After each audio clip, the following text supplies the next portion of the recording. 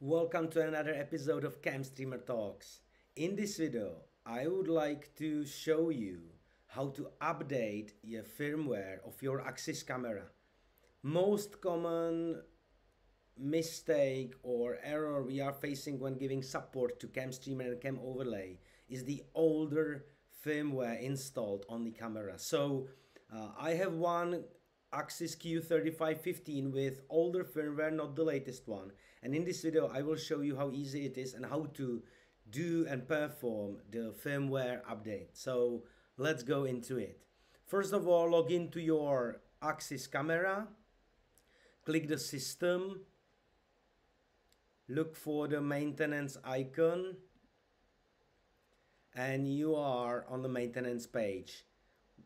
To check if you have a latest firmware, there is the easy thing. Just click the Axis support firmware page and type in your camera type, Q3515, and search.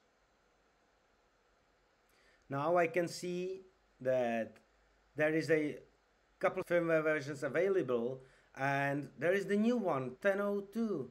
So let's download the file.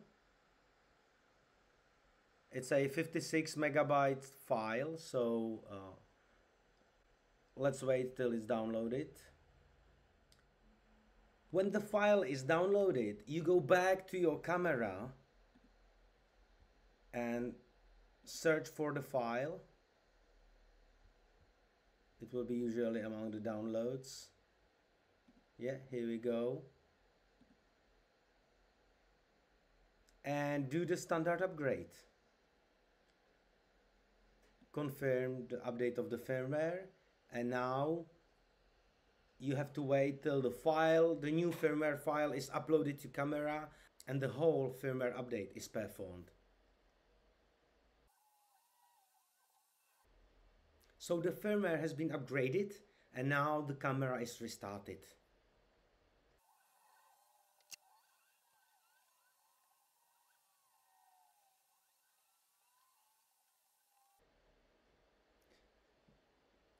Okay, so the installation of the web firmware might take a while, so be patient. Now the camera is restarted and we can confirm that we have the latest firmware installed.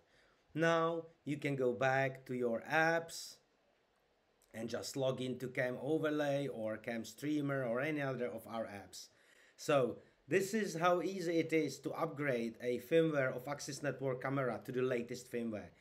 Please note that latest firmware upgrade sorts out 99% of all problems with CamStreamer or Cam Overlay or Store Occupancy Manager.